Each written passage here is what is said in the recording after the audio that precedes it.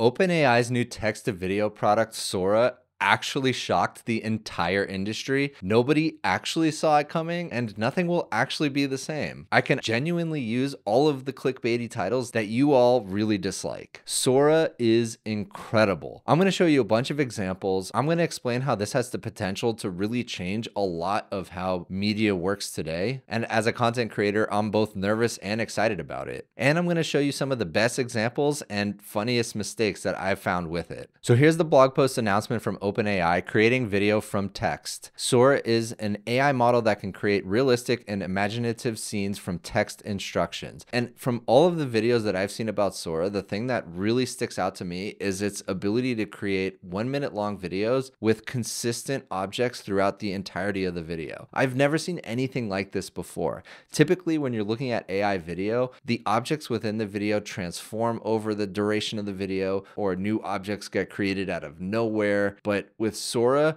I've seen some of the most incredible examples that I've ever seen. So here's an example. This is a woman walking down the street in Tokyo. Her hands look real. Her walking looks real. The scene behind her looks real.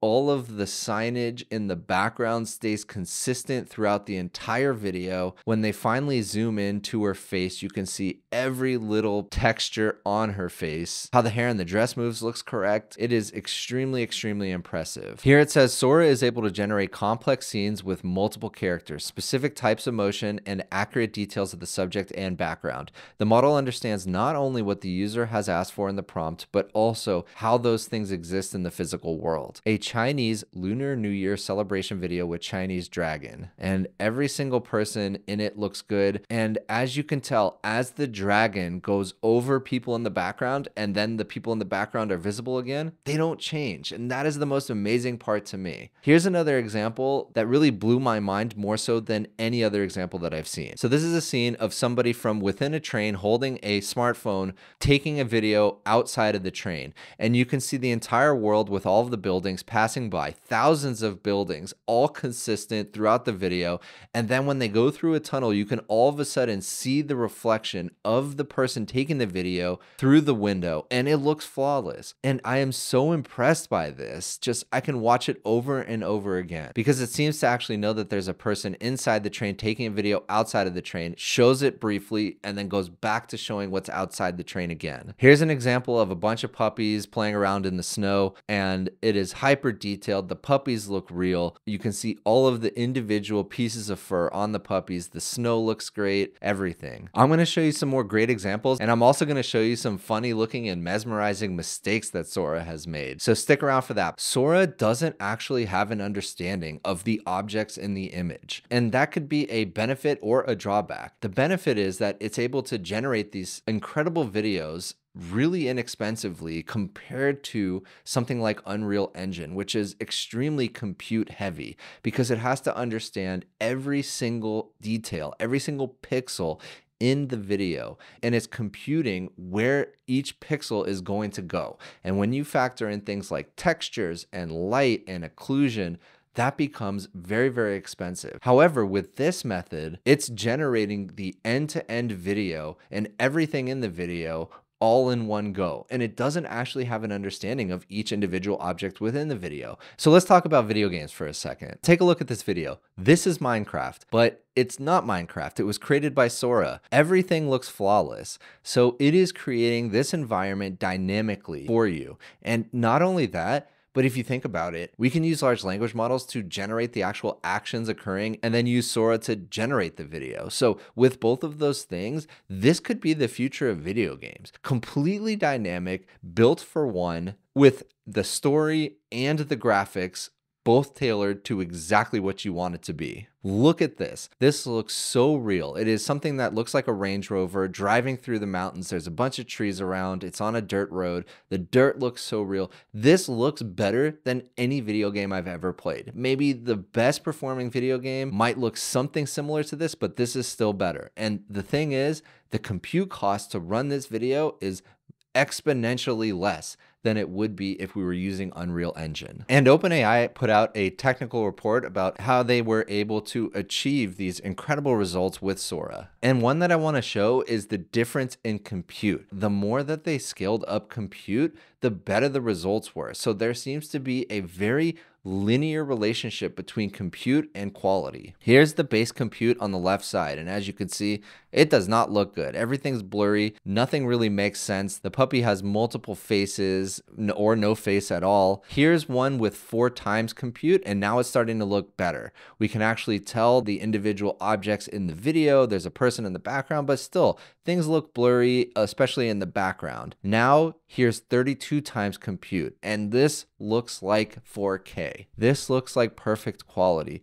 Everything in the image looks good. The puppy, the hat, the fur, the grass, the snow, the trees blurred in the background, everything looks great. And Sora is using diffusion transformers. That is the tech it's using. Sora is a diffusion model. Given input noisy patches, that's what we're seeing on the left here, and conditioning information like text prompts, it's trained to predict the original clean patches, and that's what we're seeing on the right side. Importantly, Sora is a diffusion transformer. Transformers have demonstrated remarkable scaling properties across a variety of domains, including language modeling, computer vision, and image generation. And Sora can sample different sizes too. So here's a vertical video, here's a square video, and here's a wide video. It can do 1920 by 1080p and also vertical 1080 by 1920. And very similar to DALL-E, it is translating your prompt into a very descriptive prompt using ChatGPT. So it's not just taking your prompt and putting that directly into Sora. Again, same way DALL-E works. It's taking your prompt and trying to understand the intention of your prompt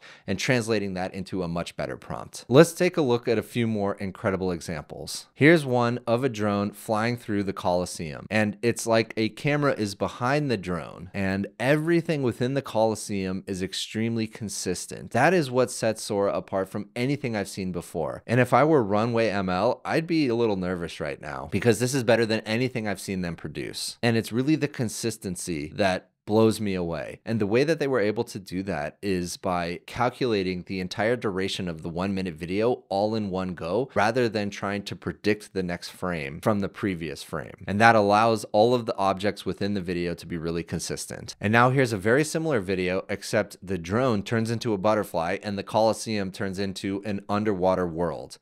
Really, really cool. But again, everything generated in this video is new compared to the other video. So it's not just changing the previous video, it's actually generating something new. And here's one of my favorites. This is an old Western California gold rush town that looks like it was filmed in the 1800s. And the potential for this to change movies and television and all media is enormous. I've been talking about having media catered to an audience of one for a while now, and this really shows what's going to be possible. You can just describe the TV show that you want to see and you will get it exactly how you want it. So this idea of having a central production company creating one product and serving it to lots of people, that might be a thing of the past soon. Thanks to the sponsor of this video, Nero Studio. Nero Studio empowers users to transform text into compelling video in over 120 languages thanks to AI-driven capabilities. I've tested the platform myself, and Nero Studio is packed with unique capabilities, starting with its very simple interface. Simply input your text and select a voice from over 140 languages and moods. And then Nero Studio does the rest. Create videos with authentic and relatable voices and emotions to engage audiences worldwide. And they even have this awesome whisper feature in which you can have avatars speak gently and smoothly. Use Nero Studio's pre-made avatars, voice conversation, lip sync, and so many more features. It goes on and on. So you can create user-generated videos to promote your brand and create both vertical and horizontal videos depending on where you want to put that content. So product demos, business, just for fun, Nero does it all. From beginners to seasoned creators. So check out Nero Studio. I'll drop a link in the description below, along with the promo code Berman, which will give you 50% off any of Nero Studio's paid plans. So check it out. Thanks again to Nero Studio. Now back to the video. And Sora is also capable of generating images. So I don't know if they're thinking about this as a replacement for DALL-E, but Sora is leaps and bounds better at videos than DALL-E DALL-E is at images. But take a look at these Sora images. All 4 of these are created by Sora, not DALL-E, and they look beautiful. But here's the super fascinating / scary part. This could be the technology that brings us full circle with simulation theory. Let's take a look at what it says here. We find that video models exhibit a number of interesting emergent capabilities when trained at scale. These capabilities enable Sora to simulate some aspects of people, animals, and environments from the physical world. These properties emerge without any explicit induction biases for 3D objects, etc. They are purely phenomena of scale. So 1, 3D consistency.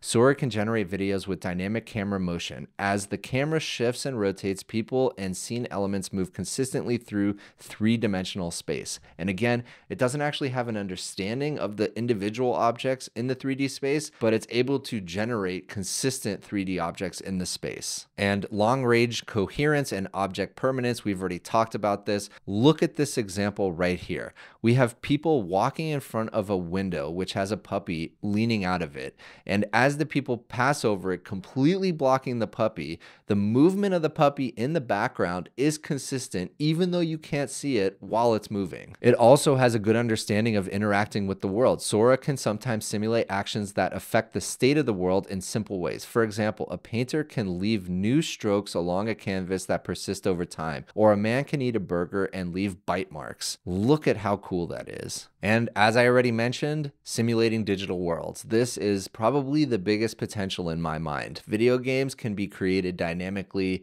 in real time, dependent on exactly what you do in the world. But it also makes mistakes, and it's not perfect. Check out this video right here. This is one where it shows a glass being picked up and the liquid falls through the glass incorrectly. One of the limitations is it does not accurately model the physics of many basic interactions like glass shattering. Other interactions like eating food do not always yield correct changes in object state. We enumerate other common failure modes of the model, such as incoherencies that develop in long duration samples or spontaneous appearances of objects. Now, this was a huge problem for previous text-to-video models. This seems to be much less of a problem, but still a problem for Sora. Let's look at some of these examples. Now, here's my favorite mistake video. This is a team of people pulling what looks to be plastic chairs out of the sand. The chair itself is moving by itself, and at the beginning of the video, there is no second chair. They pull out what looks to be sand that transforms into a chair. This other guy pulls a second piece off of the chair and seems to be just holding plastic. So everything is wrong about this video, but it is still mesmerizing to watch. It is really, really cool, but it is still capable of making mistakes. Here's another example of a very scary looking grandma blowing out candles, except when she goes to blow them out, nothing actually gets blown out. The candles are still there.